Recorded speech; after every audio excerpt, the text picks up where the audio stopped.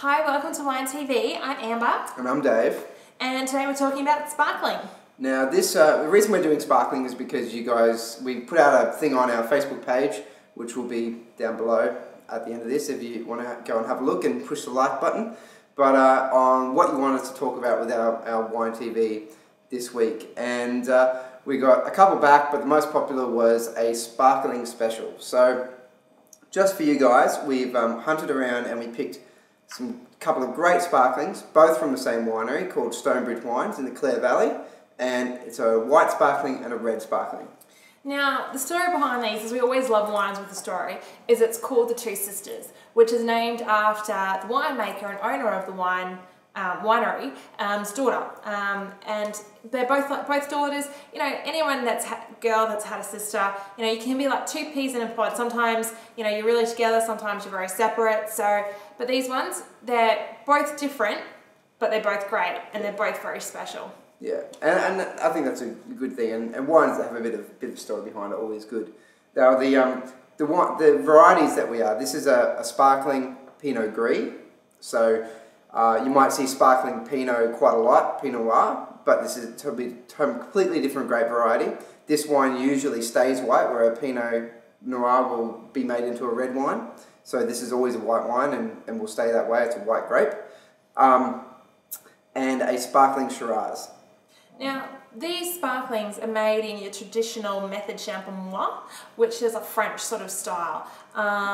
And Dave will tell you a little bit more about that because it actually changes the way that the wine tastes. Before I open this, I just wanted to show you guys that this is this actually, when we unwrapped it, it's got a different type of closure on it. You usually have the wire and the cork and that sort of thing, and this one had that. But this one is something new, and I've never seen it before. I'm not sure what it's called, but you guys kind of have a look at it. I don't know if you can see it there.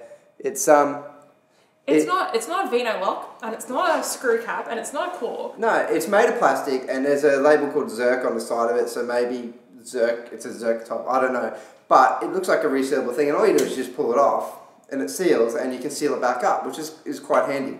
So, like Amber was saying before, these are bottle fermented, made traditional, and all that means is that the wine's made kind of as normal, but there's a second fermentation and it gets a bit wanky from there, but it happens in the bottle. And the bottles are moved around to stop all the yeast settling in there, and you get this little plug at the end of the bottle because they're stored upside down, full of yeast and crap like that. So it's not very tasty. No. So what they do is they disgorge it, and what that means is that the cap, the tip of the bottle gets frozen, which freezes all that crap and all that bits in the middle. All stuff you don't like. Then they pop it open, that pops out, and then they just top it back up with usually a little bit of liqueur sometimes. I'm not sure with this one if that was done that way, but probably with the sparkling red I would say definitely. But and it's just topped back up and then resealed, and that's ready to go. So if you ever see something that says disgorged, which doesn't really mean that much to you, but that's what it means. It was disgorged then. What's really cool about bottle fermentation is you get a lot of cheaper sparklings that are actually carbonated, not bottle fermented,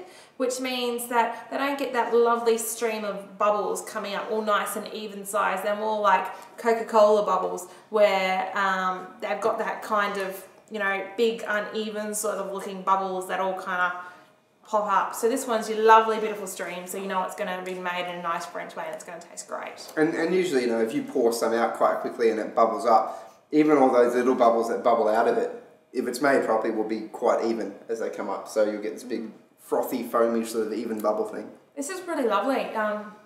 It's quite dry. It's not a sweet sparkling.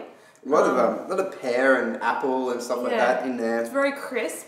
And a little bit of bread I get from it, from the, you know, like that freshly cooked bread thing, and that's just the yeast that's used in it. Lovely with some cheese and also olive bread. I think it's just good on its own, actually. Just kind of like that. But what's interesting too is I did put these out here now. Traditionally, just a bit to digress a little bit, but everybody usually drinks champagne or sparkling wine out of champagne flutes, which are like these traditional sort of looking ones here. Now, the reason for this was when it was all sort of in the 1800s, and you were going to parties and that sort of thing, is that when you got knocked with this, it was much harder to spill what was left in your glass. Compared to the old style glass, which was like that vintage boat style. Boat style, yeah. So since then, this has been the way to drink sparkling wine.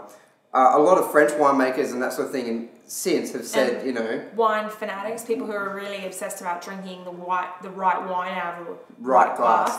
So, like, you know, and there's no specific glass for the alternative to this, but using a larger glass like this, and it doesn't have to be big, or just a white wine glass, if you're that way inclined and you really want to get a little bit extra flavour out of it, sometimes people will use a sparkling out of something like that. And it does kind of open up the aromas a more and give you a bit more, but, you know, it's each to their own, but that's just a bit of novel trivia for you. If I'm drinking a sparkling, I want to drink out of a flute, because that's just something what I associate with sparkling, and that's what makes it feel special to me. If I wanted to drink out of a normal glass, I'd just drink a normal white wine.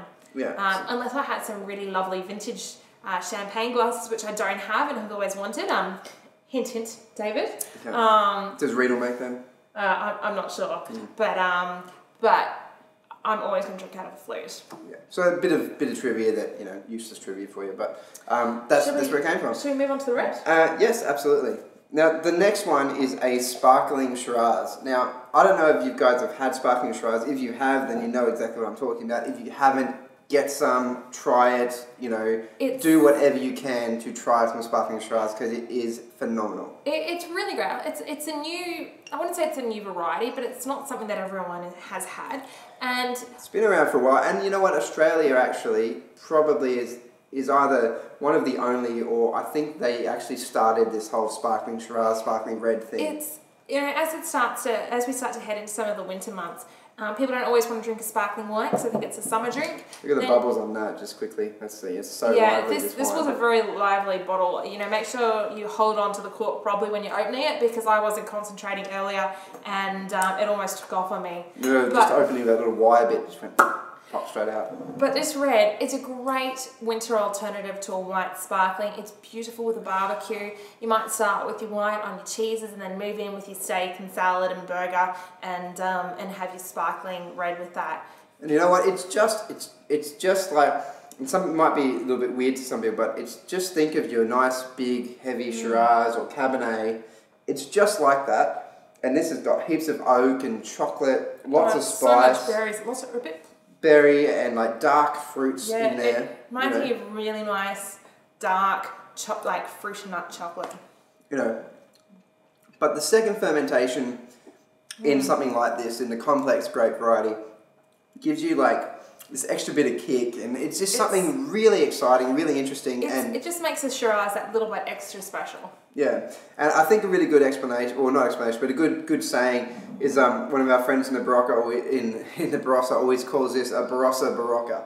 You know, so it's a good morning drink wine. Hangover recovery. You know, if you've had a big night on the piss and you want to wake up, and you know how people say keep going. Well, it's a good thing to keep going on. We do not that we advocate responsible drinking, and don't think that you should necessarily be drinking before 10 in the morning. But if you decide except on acceptable days like Christmas Day. If you're having a special occasion, then this is a good wine to start with, instead of leaving your big red Shirazes till the very end of the day.